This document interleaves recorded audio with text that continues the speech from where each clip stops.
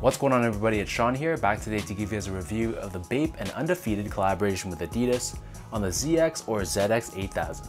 Before we begin the review, I want to give a huge thank you over to Adidas Canada for sending me over this pair. These released on November 14th for $140 US or $180 here in Canada. The official colorway for this shoe is Core Black, Cloud White, and Gum, and this black colorway released alongside a green pair, which was an Undefeated and Bape exclusive. So this pair is part of the 26 pair Adidas A to ZX collection, and it represents the letter B for Bape. So jumping straight into the shoe, as we start things off with the toe box, this is covered in this camel printed nylon, and you can see the Bape head logo here as well. There's this hit of 3M surrounding the front toe cap, and then surrounding the entire outer edge of the toe box, this is covered in this black colored suede. This suede runs up the center of the shoe where the eyelets are, and there's this black colored fork shaped TPU which holds the middle 3 eyelets. Underneath this, we have Bape branding done in this gold foil, and then on the right foot done in a similar fashion, we have the Undefeated branding.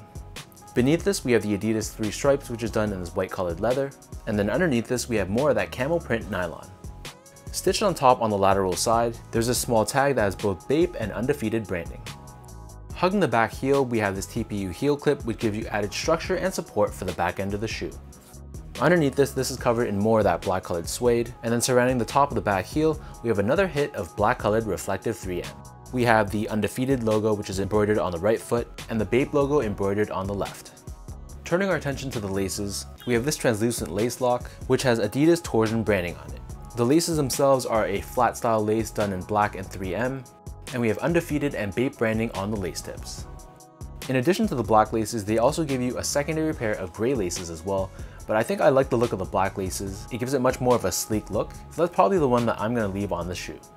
Underneath this, we have a black nylon tongue, and at the top there's this black and white tag which has the Undefeated logo on the right foot and the Bape logo on the left foot.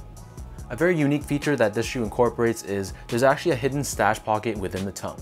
So you can unzip the tongue, and inside there's this camel printed liner, and this was a nice change-up that you don't normally see on the ZX 8000.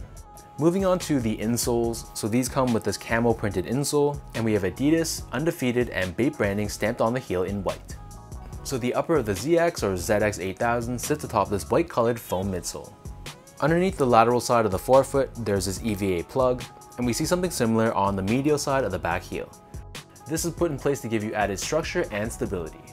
Turning the shoe over to the bottom, the outsole is constructed out of this gum rubber. We have a very intricate looking traction pattern that runs from heel to toe, and in the middle we have the Adidas torsion system, which is this yellow colored TPU bar, and this is to help give you midfoot support. The outsole is finished off with this blue hit on the bottom heel, and we have Undefeated and Bape co-branding on either shoe.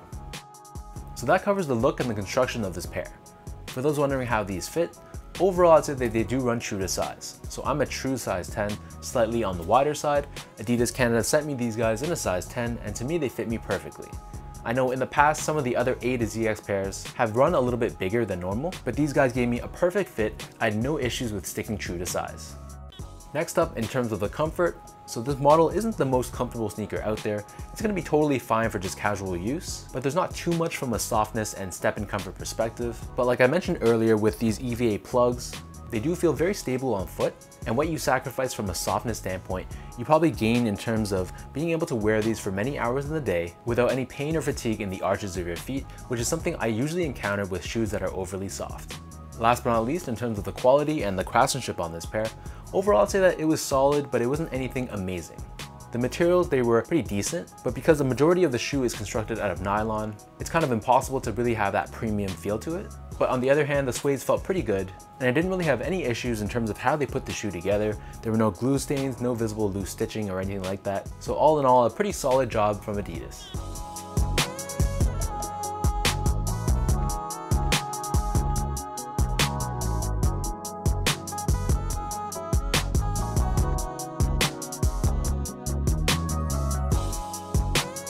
With all that out of the way now, let's lace these up and I'll show you guys how these look on feet.